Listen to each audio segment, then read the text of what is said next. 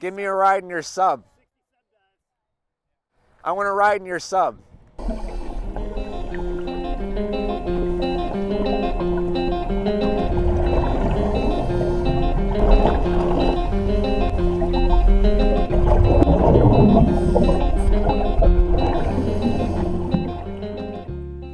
My name is Brian Matters, and I'm the co-captain of the University of Washington's Human Powered Submarine Team.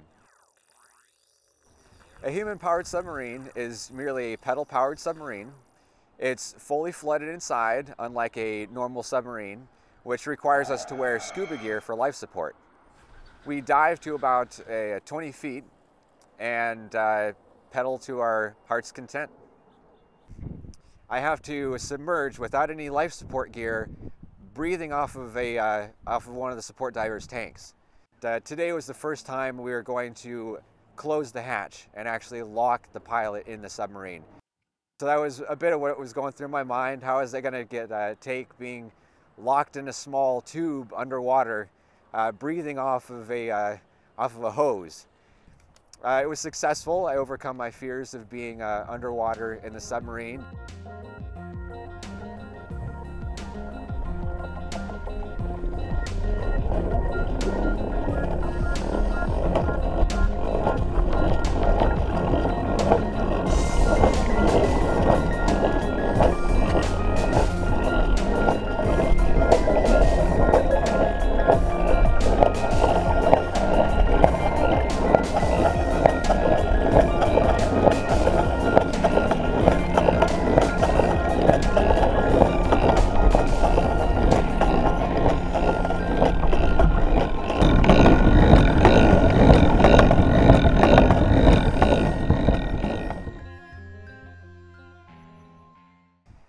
So to become a human-powered submarine pilot, or to even build a human-powered submarine, we really look into physics. We have to design and build our submarine. We've been able to take our understanding of fluid dynamics, for instance, or statics physics, and apply it to a real-world situation. The purpose of this team, other than to perform research, is to race the submarine.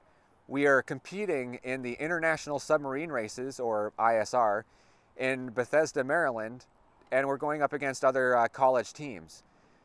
What I'm looking into is trying to find an occupation designing and engineering for the underwater environment.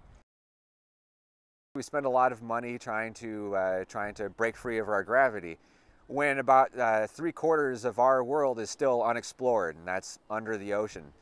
Through high school, I learned some math and geometry, trigonometry, and to be honest, I hated it. One thing I realized pretty quickly, though, was these are the tools to help my dreams build. There are a lot of interesting challenges that have to do with ocean exploration.